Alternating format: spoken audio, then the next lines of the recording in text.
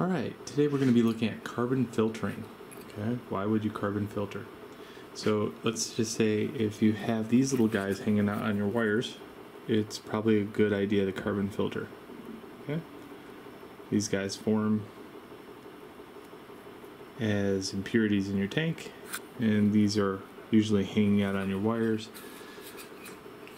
And one of the ways you can carbon filter is you can carbon filter using activated carbon, and that's a good way to do it. All you would have to do is you get a funnel.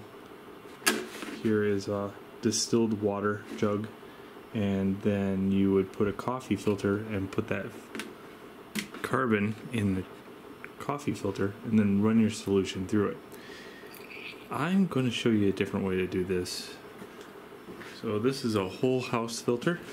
You can get these at any hardware store. This is a carbon filter, 5 micron, and it has a hole on the bottom. Okay, so all you do is have to find a plastic shot glass, or it could be a glass shot glass. Okay, and we just need something to cover this hole. All right. So what am I going to attach this? How am I going to attach this? Well, very easy. I'll show you in the next step. So first off, find one of these. Okay, and we can use this over and over and again, many times. So we're going to store it away for when we need it. And then I need a shot glass. That's either glass or plastic. I'm also going to need a hot melt glue gun. And I just happen to have this. So warm that up also. And once it's warmed up and you have all your supplies, one of these, one of those, and a large vessel. Okay? Doesn't matter what you use, it's just got to have this that sets into it. Okay? So whatever this sets into, whether it be a milk jug that's cut the top off, or whatever amount of liquid that you are filtering, it needs to be double that. So in this case, I need that much of a volume. Alright, so there's the things that you need. Go shopping. Okay, so the first thing we're going to do is we're going to glue this to here.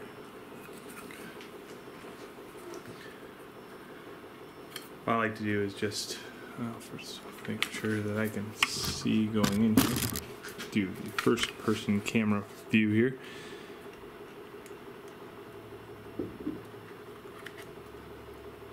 I'll put a whole crap load of glue on this until it looks like it's running off. Turn it upside down and plop it on my filter, and then turn that right side up, and then let that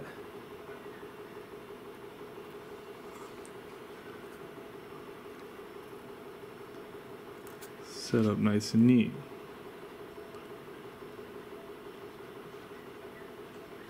Cool, so it should look like that. Now if a hole develops because it is plastic, just wait till this dries and then fill in that hole too, and then make a nice bead going around it, but do it in stages. Wait for this one to dry before you go all the way around it, and then put some in the center. This should be enough to hold it in place and block all water from going out that hole, because we're going to pour the liquid into this hole, and then it's going to filter out into the container. Okay, so we have to let that dry. So I opted out for the plastic shot glass to this jar that fit perfectly on there, so it's all glued into place. And it's a little bit more sturdy, and it's weighted and stands up a little bit more secure. So there we go. Still might run a little bead going all the way around, just in case. Okay, so option one, you could pour this into that hole and then it would leak into the vessel. Option two, you can put a vinyl tube, attach that to the side of the vessel, and use a turkey ejector.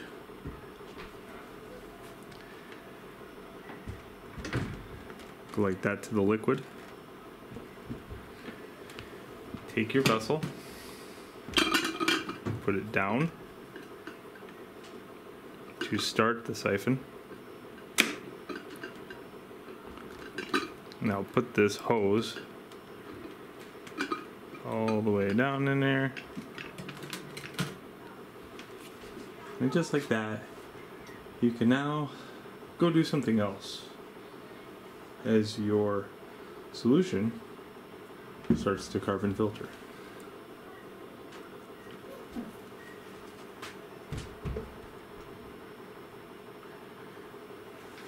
Pretty cool, huh? Yeah. If you ever carbon filtered anything, you know that like the other option really does suck. And that's the coffee filter, liquid over the coffee filter, and usually you have to filter it twice. With this, you do not have to do that. You just let it do its thing and come back. It'll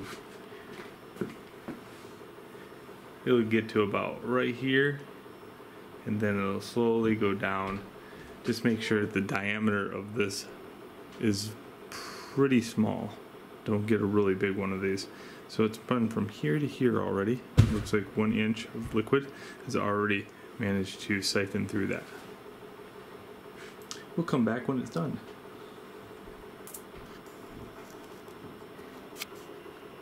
Before this gets done, I wanted to show you the clarity of this liquid. See how like murky it is? You can barely see that pill. There's a pill in there. One of those magnetic stirrers. You can't see it. And then look at the liquid coming off of this. It's beautiful.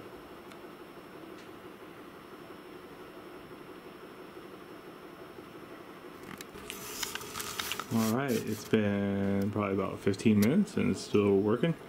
Just wanted to share with you. At some point it's going to lose its siphon, but still going strong. It'll even go past this. So in other words, that is right here as far as the tube is concerned, but it'll keep pouring in water even though it's past the hose. Alright, so there we go. It's all carbon filtered out. Pull this out now.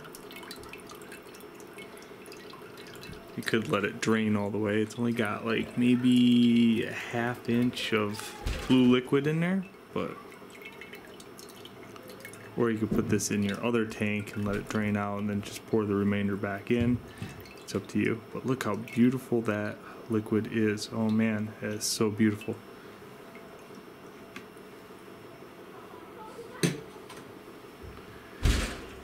Make sure that you put that in here with storage somewhere.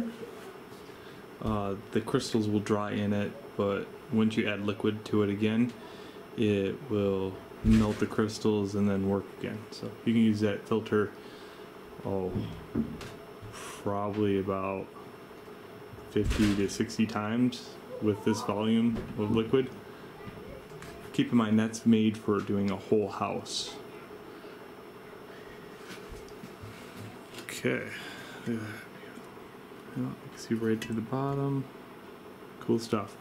One of the things that you should do after taking and making or doing a carbon filter is make sure that you check the acidity level of your solution, because it could have dropped a little bit. So I'm going to take a pH meter to it and check the results. Should be about 1.5 to 2.